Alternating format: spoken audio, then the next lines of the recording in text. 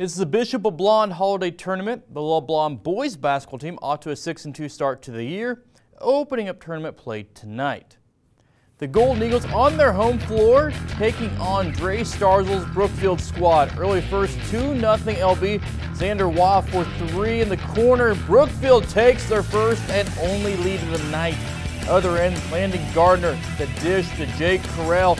Carell goes for 22 on the night. LB retakes the lead and never loses it again. A little bit later, Carell shot off the mark, but Cooper Waterman there for the putback, and away we go. Side note, Chuck Davis's kids not fans of watching the sports, I guess.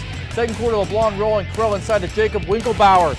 Golden Eagles back with the ball a little bit later, crashing the offensive boards. Chris Mojavic for three. He finished with 12. LeBlond runs away with this one, 63-18.